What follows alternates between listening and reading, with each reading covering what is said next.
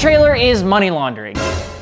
When you got a 2004 bone stock standard Civic or Blazer selling for $45,000 just because it has pictures taken with a DSLR, it makes people question its validity. Bring a Trailer started as a way to share and bring together online listings of really cool cars back in 2007 and eventually created their own exclusive classifieds in early 2010s and feature some of the cleanest random cars you could never imagine, from one of 16 Ford GTs to Grand Nationals that'll sell for $176,000. And it's a wild place to sell a car. And sometimes when you see a Porsche 993 selling for $93,993 to losing bidders, it feels an awful lot like